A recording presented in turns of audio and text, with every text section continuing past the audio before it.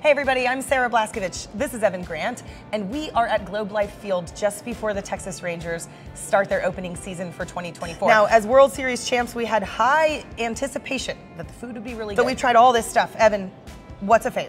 Chicken fried brisket tacos that are available at Hurtado's barbecue stand in the right field corner. I believe there's a second location in the ballpark now too. Yes. That is my favorite. I also like these meatball sliders on a garlic knot. You get 3 of them. And I think this is interesting ballpark food that a lot of us have not had. Now, if this makes your mouth water, go to dallasnews.com/food. We have a story about all the new ballpark foods and about the new Whataburger and other businesses that will be here at the ballpark. And don't forget, you can find me on the Texas Rangers page at dallasnews.com as well. He knows a lot more about baseball than I do. Bye, guys.